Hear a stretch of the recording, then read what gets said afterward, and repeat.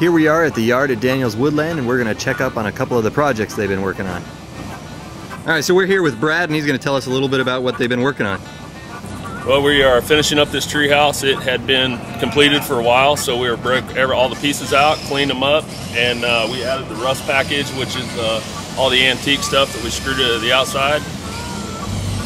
Now we're going to box it all back up and get it back ready to go for a truck on Friday. Thanks, Brad. We'll be filling you in about our progress here, so keep checking back for updates about our latest project.